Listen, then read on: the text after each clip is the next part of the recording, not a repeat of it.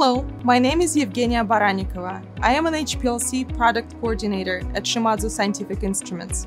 In this video, I will describe how to replace plunger seals on a 40 Series Nexera pump. You will need a syringe, an M5 Allen wrench, an 8mm wrench, a 10mm wrench, a seal installer remover, a plunger seal if you have an LC-40D pump, or a plunger seal with a backup ring if you have an LC-40D X3, XS, or XR pump.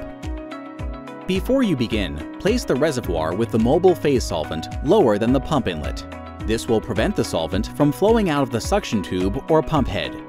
If the seal rinsing kit is attached, remove the cap from the rinse solution bottle and remove the rinse solution from the flow line using a syringe with a needle.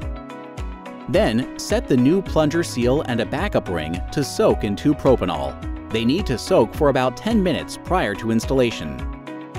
Open the right pump door. Press the tab at the top of the filter holder and lift it out.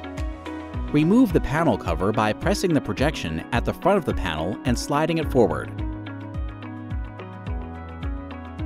Now you can begin the procedure by setting the right plunger to the back position using the instrument control panel. Using the keypad and arrow keys, select Function, Control, Plunger Set. Then press 2 and hit Enter. The right plunger should now be retracted as far as possible. To replace left plunger, press 1 and Enter. Now remove the stainless steel SUS tube connecting the check valve outlet to the pressure sensor. Start with the connection on the check valve. Hold the valve with the 10mm wrench and loosen the male nut of the SUS pipe with the 8mm wrench. Then do the same for the connection on the pressure sensor.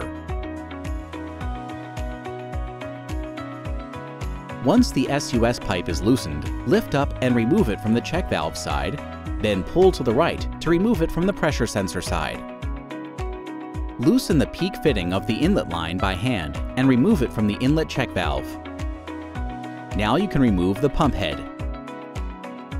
Gradually loosen the 2 hexagonal socket screws using the Allen wrench and gently pull the pump head horizontally along the plunger. Use the threaded side of the seal installer tool to remove the old backup ring and plunger seal. Wipe off the tip of the tool with 2-propanol using a Kim wipe.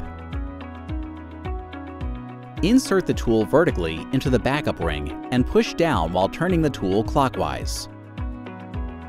The threads on the tool should grab the backup ring so that you can pull it out. Remove the backup ring from the tool and clean the tip with 2-propanol.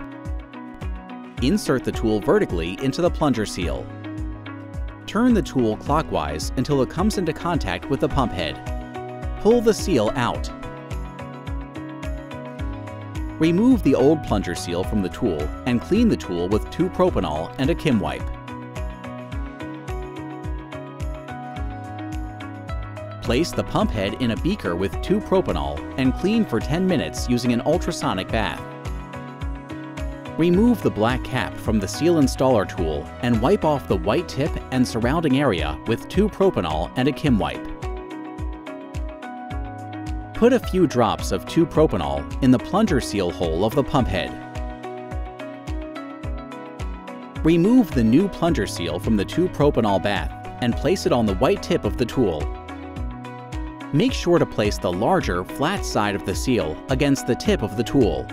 Insert the tool with the seal all the way into the plunger seal hole. Press the seal into place and then slowly pull the tool out. Then wipe the tip again. Take the new backup ring out of the beaker and place it on the white tip of the tool. Make sure to attach the backup ring with the correct orientation. The smaller diameter side should be in contact with the tip of the tool, so that the larger diameter side will be in contact with the plunger seal once installed.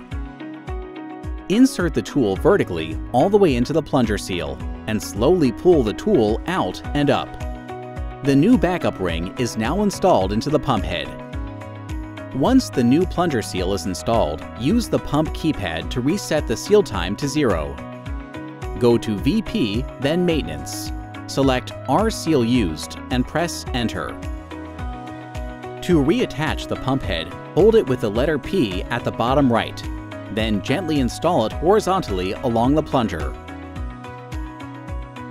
Insert the 2 hexagonal socket screws and tighten with the M5 Allen wrench, alternating between the left and right screws.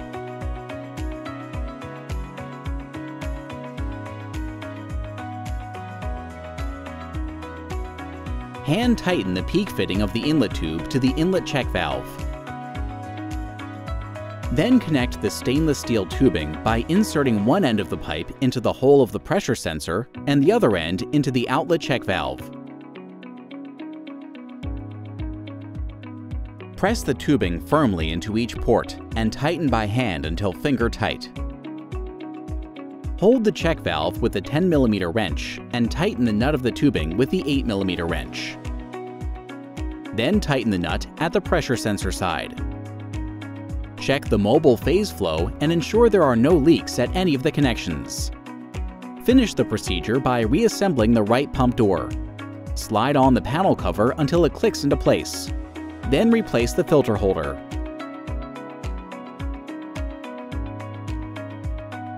For more information on Shimadzu LC instruments, visit www.ssi.shimadzu.com.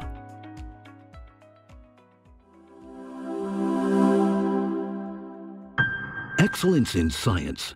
Shimadzu.